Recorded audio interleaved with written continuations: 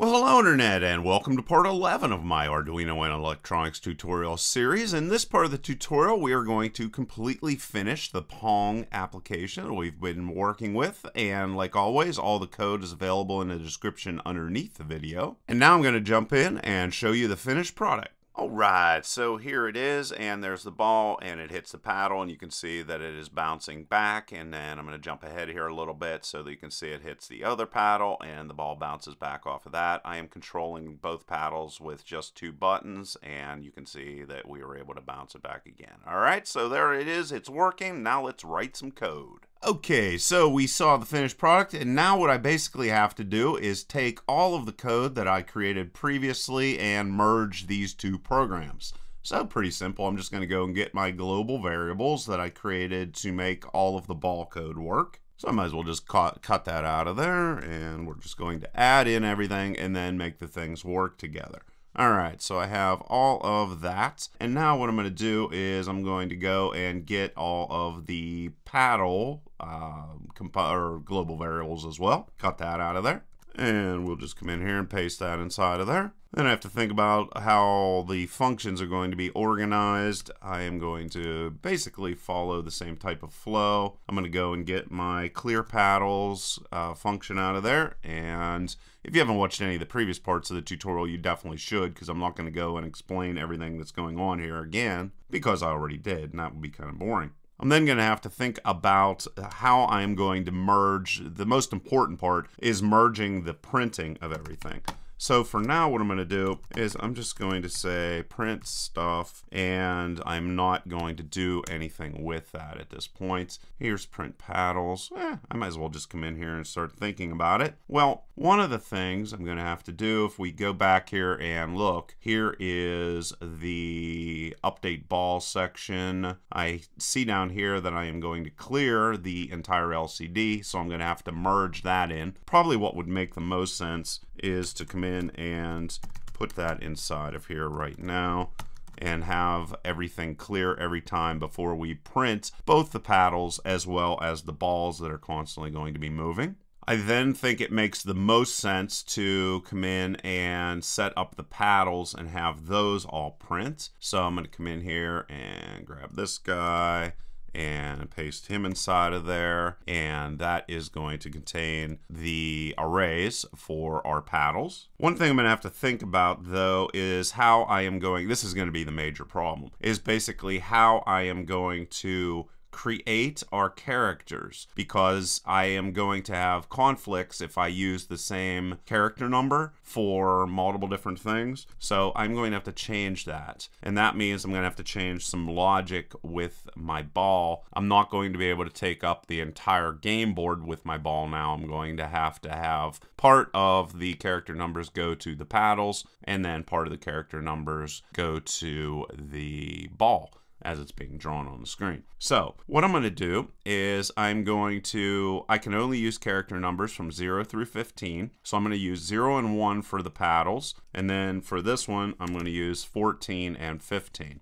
And then I'm going to use all the character numbers in between there for the ball drawing on our screen. I'm not going to need this part right here because I don't need to print anything to the serial monitor more than likely. I am then going to have to fix all of these guys. So let's go and just cut them out of there so I know what I have taken and what I haven't. So of course this is fine, the set cursor is fine. Then I'm going to have, these are going to be the character numbers 0 and 1. However, this is going to have to change to 14. And this one's going to have to change to 15. All right, so we have all of that set up, and we are going to be able to print our paddles. Now what I want to do, since I want to have all of my drawing done or printing on the LCD, I want to do it all from my print stuff function here. I'm then going to come in and look for where I am printing the ball. And up here is where I'm going to print the ball. However, I'm going to have to change some logic here as well. So what I'm going to have to do is I'm going to say, well, first off, I'm going to say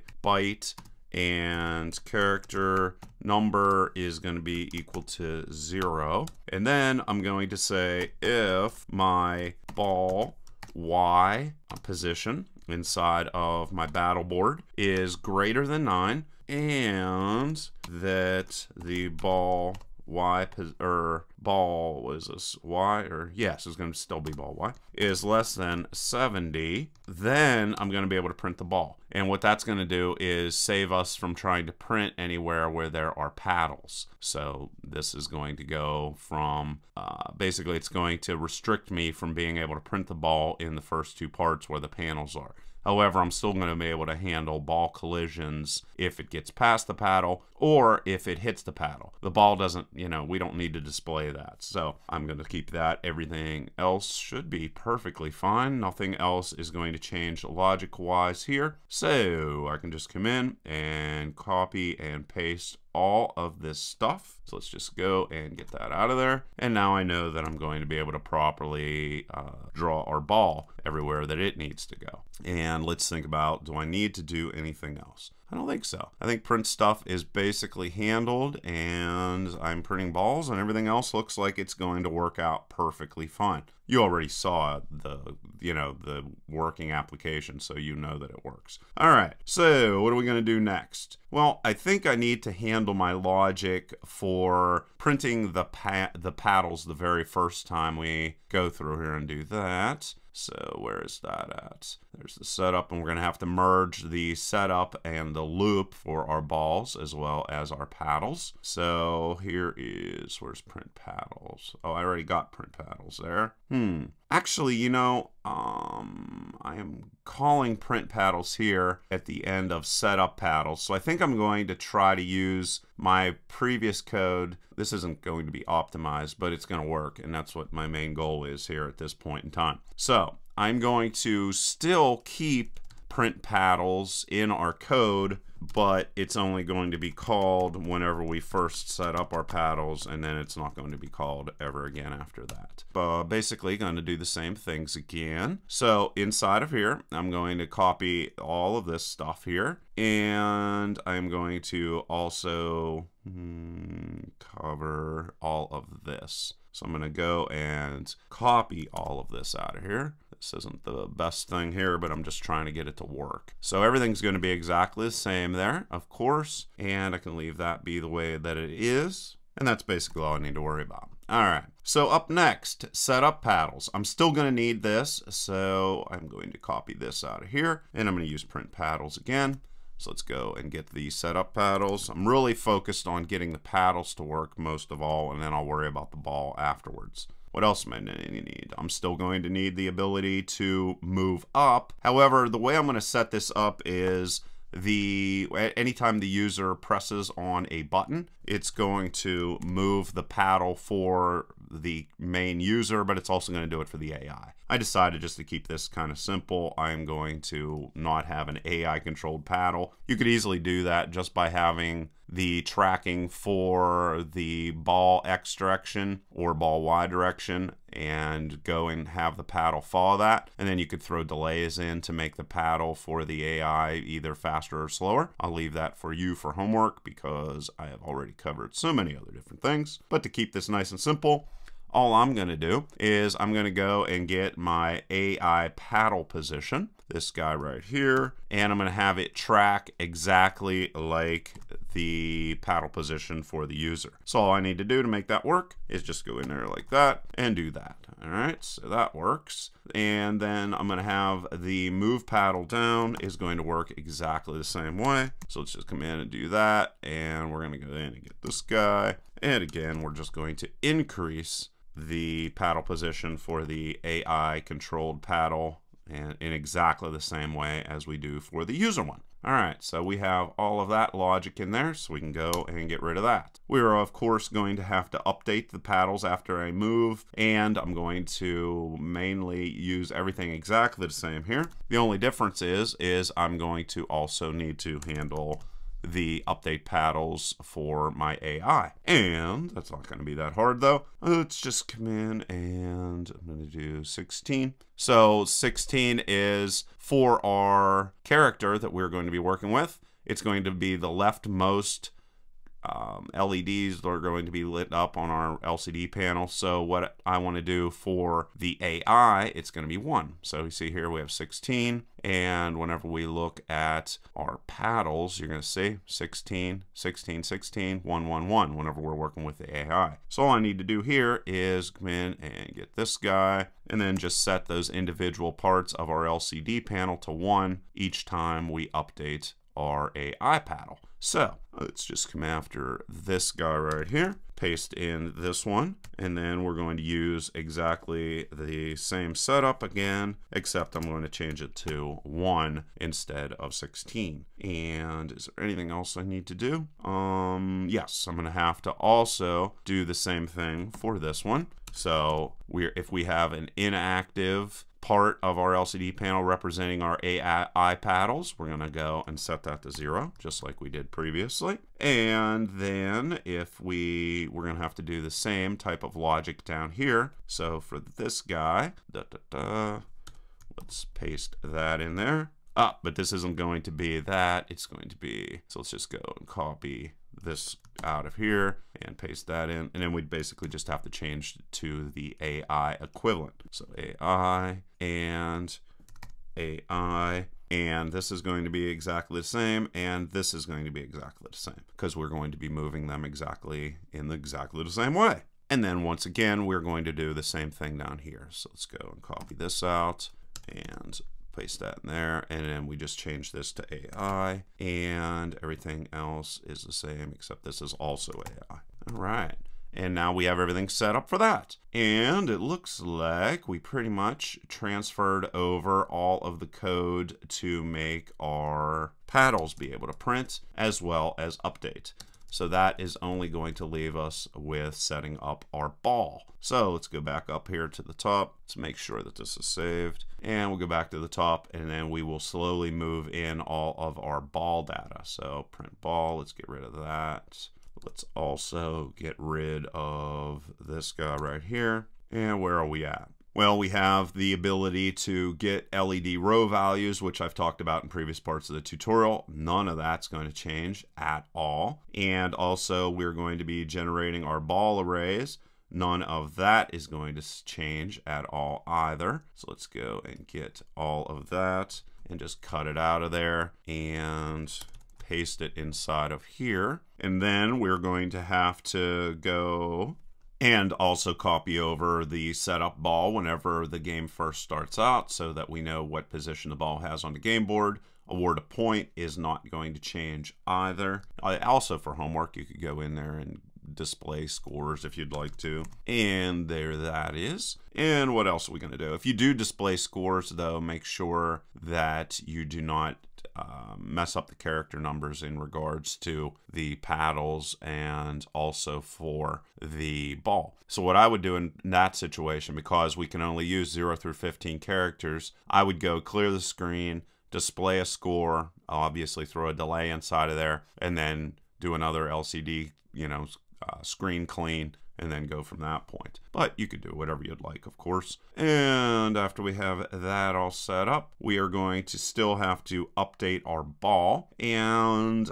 let's just copy it over there, and then let's take a look at what we don't need to do anymore. So one thing that we're not going to need to do is we are no longer going to have to clear the LCD screen, and we're also not going to need to print our ball. But we are going to need to instead, so let's just get rid of this. We are going to instead call our function print stuff, which is, where is it? Where is our print stuff? There. We're going to have to call this guy instead for whenever we want to print everything. So let's go. We have all that set up properly. Let's change this from print ball to print stuff.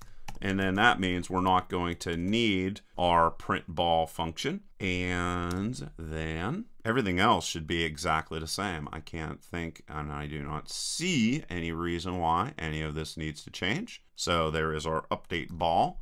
and we delete that out of there. And it looks like we are at the point where all we have is the setup code. So, and we're going to have to merge those two things together. So we can come in here and we can delete all of this and see what we can see here in the beginning. And I think it's actually going to be a little bit easier to, I got everything there all at the same time. All right, so that means I can save this and we can look at what is the same and what is different in regards to our setup.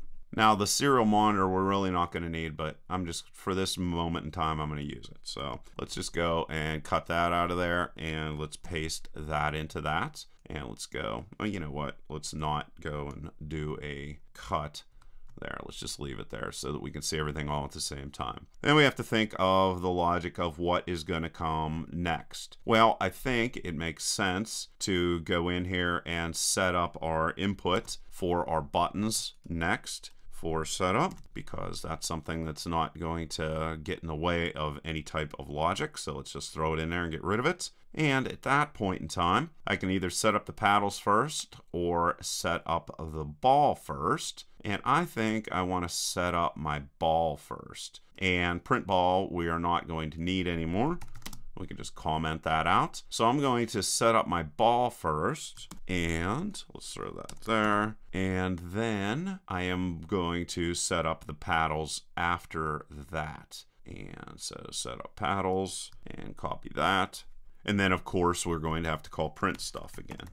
So print stuff, not a very descriptive name, but that is going to handle printing both the paddles as well as the balls to the screen. So I have that all set up. Then we have to think about our loop, because I think setup is basically good. Can't think of any other stuff we need inside of there. We have everything pretty much covered. So our loop for our ball, we just call update ball, and that is it. And our loop for our paddles is going to be a little bit more complicated. So what do I want to do first? I might as well just get update ball out of the way, because that's not going to cause any problems. And there it is, and update ball is completely taken care of. And then I just have to think about how my setup or my loop is going to change for our paddle drawing. So I see here that I have print paddles. I would like to instead, well, that's obviously going to be changed to print stuff, not print paddles. So we'll change that to print stuff, and it'll print the balls as well as the paddles at the same time. And once again, get this guy right here and throw that inside of there. And then everything else should be exactly the same. I see no reason why any of this needs to change, because everything else has been set up properly. So let's go copy that out of there, and we can go and paste that inside of there, and everything else looks pretty good. And let's compile to see if I made any errors. Yes, there's an error. This says my paddle position, and I'm just basically gonna have to go through here and fix a couple little errors. Anytime we're merging code like this, there's no doubt gonna be some problems. All right, so redefinition of byte AI paddle position. Oh, this is gonna be a global problem, I think. So I have AI paddle position is 6, and that's pretty easy. So